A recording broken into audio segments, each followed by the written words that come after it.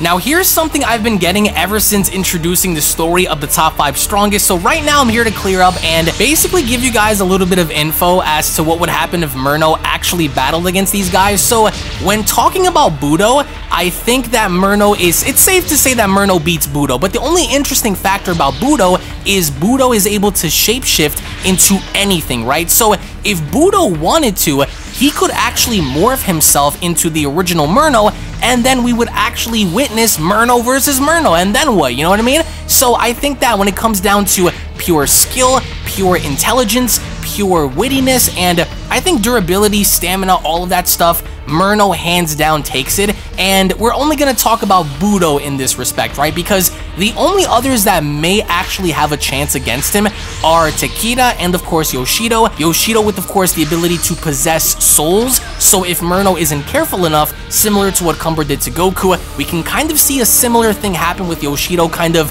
going about by trying to possess and manipulate Merno's essence and his vessel to his bidding. But then again, that in and of itself certainly by no means is an easy thing to accomplish, you know what I mean? So either way, right now, what I'm really loving about this, and not for nothing, this Merno mod is probably one of my favorite mods in the entire game, which mind you, once again, if you guys want to download these mods for yourselves, I will be posting all of these on my Patreon, patreon.com/UnrealEntGaming. If you guys want to support the fan mangas, if you guys want to support the soundtracks and everything we do, then all of your contributions will go a long way with that. So again, link will be located down in the description box below and the pinned comment section, which again, I also want to clarify one thing to say, that in this particular situation, when involving the story of the top 5 strongest, this story takes place in an entirely different timeline and circumstances and events than what had transpired during the events of Merno's war with the multiverse per se, you know what I mean? So I've seen a lot of people talk about, well,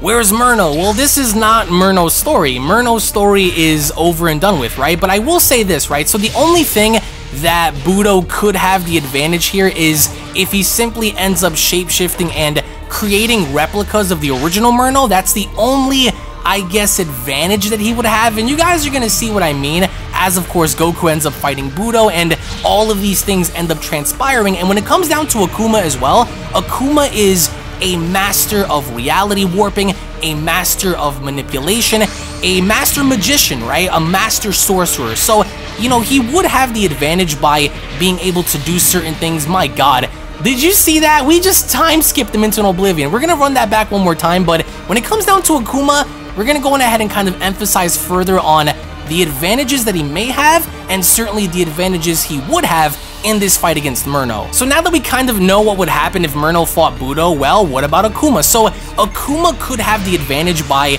messing with Merno's mind and kind of go as far as to have Merno question his very existence, question the very fabric of reality. But remember, Merno was shown transcending, and even especially particularly when he fought the Grand Priest, they were going through different timelines, they were smashing through reality. We've never seen that be done before within the fan manga community before I came along to introduce that, right? So as soon as we saw how each and every single one of his punches with the Grand Priest affected all of reality, that's how you kind of knew that the scale, the depth and scale of this fight was on such a level that nobody else could even compete. Now, Budo would come close in maybe being able to kind of scratch and harm Merno per se, just a little bit, but by the end of it, Budo loses. By the end of it, Akuma loses. By the end of it, Yoshido would lose if he doesn't possess his soul fully.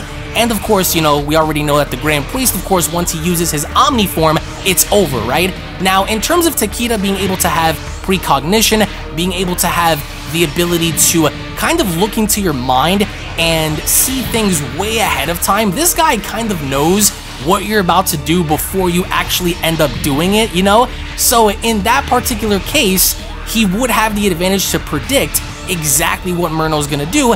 But I think that when it comes down to, you know, sheer wit, and if the fight is actually prolonged, then Merno takes the cake. This is actually pretty scary, because this version of Merno, I don't even have to do anything, dude. I'm just like, at this point, I'm just ramming myself into him. And that's exactly how this fight would go. You know what I mean? And again, just bear in mind that both stories are different.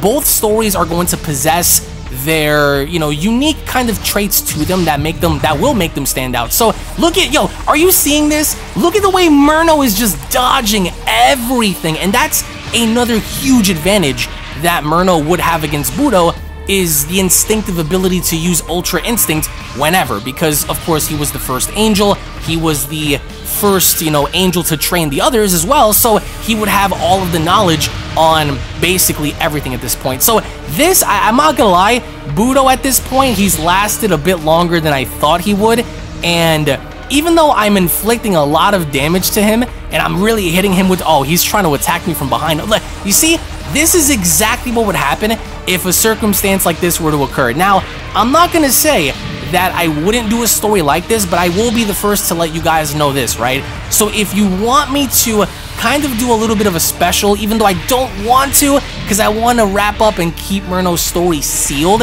if you guys want to see a little bit of a special for next year, then let me know down in the comment section below, yay or nay, Merno versus the top 5 strongest in the multiverse. And if we end up doing that, it's going to be a one and done thing. It's not going to be an ongoing story. It's not going to be a series.